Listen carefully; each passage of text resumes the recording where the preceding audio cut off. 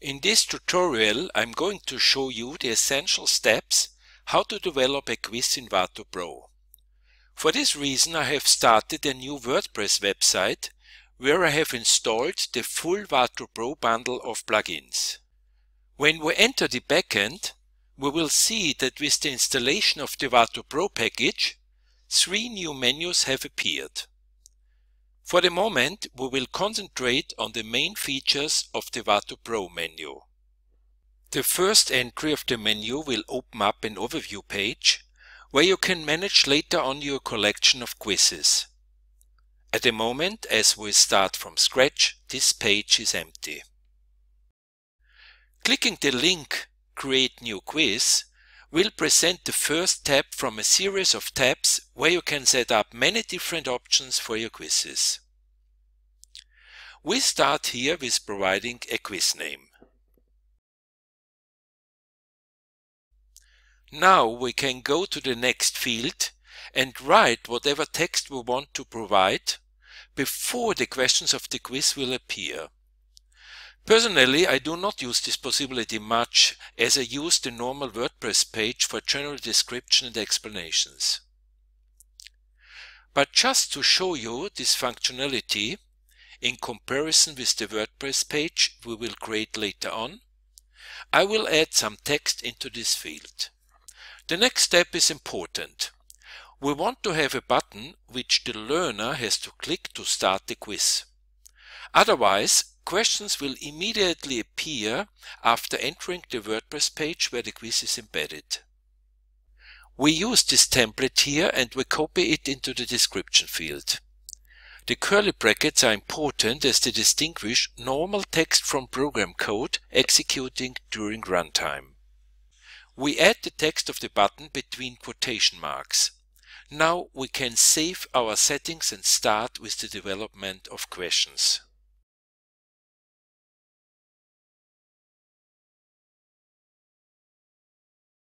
The Add Question page starts with some options we skip.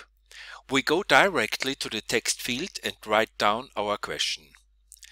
This is going to be a true-false question, so we will write down a statement which can be correct or wrong. Then we scroll down to choose the question type. WatuPRO has a selection of different question types to choose from. As a true-false question is a subtype from a single choice question, we put a check mark into this option. You can see at the bottom of this page that putting a check mark changes what comes next. This is a general feature. Whenever you choose a question type, the form will be adapted according to the requirement of your question type. As the above statement is wrong, the correct answer here is false. Additionally, we will give the learner 1 point when answering the question correctly. This is for the evaluation not absolutely necessary, but I will need points to explain the feature of WatuPRO Play later on in another tutorial. Now we can provide feedback. Again, this is not necessary, but I think to provide feedback is an essential element for the learning experience. We want to provide different feedback for correct and wrong answers. Therefore, we have to check Elaborate Answer Feedback. This opens up 2 options where just the first one is appropriate for a true-false question. We can now write our feedback into the text field. In the case of a correct or wrong feedback, we have always to provide the feedback for the correct answer as the first text.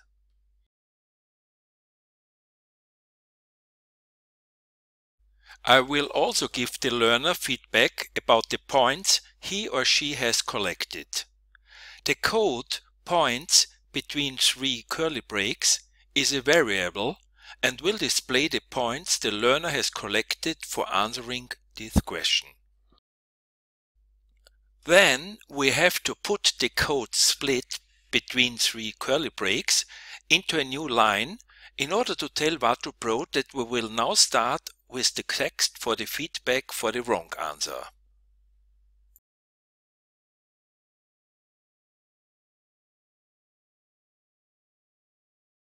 This done, we can finally save and close this Add Question page, and we will be taken back to the Manage Question page where we started from. We could add from here other questions, but for this overview we will stop with just this one true-false question. To present the question to the learner, we have to put a WordPress shortcode into a poster page. A shortcode is a small program in WordPress, this time between brackets. Remember, brackets for shortcode in WordPress and curly braces for codes in WatuPRO. We see here what to insert to present the quiz to the user. We will therefore generate a WordPress page to include the code.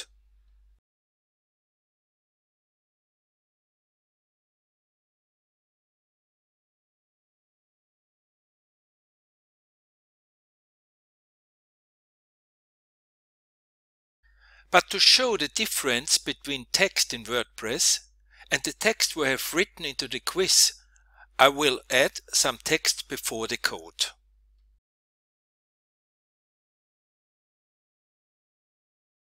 We save this page and go back to WatuPRO.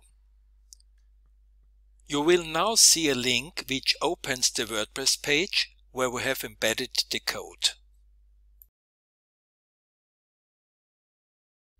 You see now the text we have written into the WordPress page and also the text we have written into the quiz. You also can see the active button for starting the quiz. So let's try out our work now.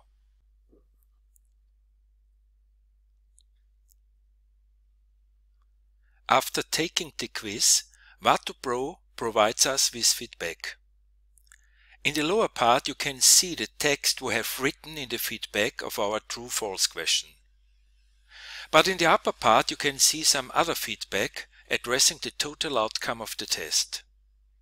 We are going now to inspect and adapt these lines. For this, I have to go back to the Manage Question page and continue to edit the general options of my first quiz. The total feedback of the quiz is set up in the last tab. There we will see some text which is provided as a default option by WatuPRO. Here we will see that variables are enclosed between two percentage signs.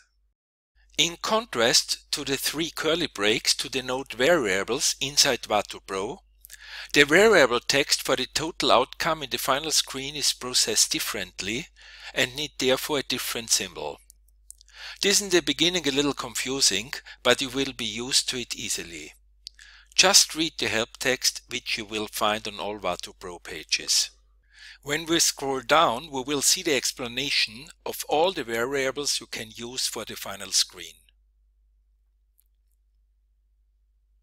For a better understanding, we will add answers to the second line, and as we do not use grades at the moment, we will delete this line.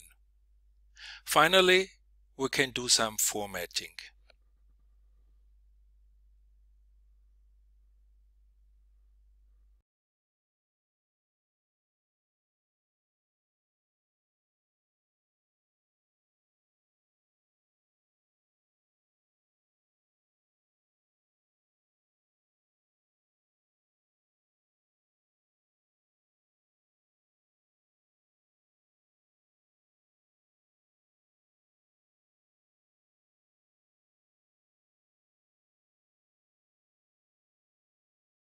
Then we save the changed settings and we try out our quiz again.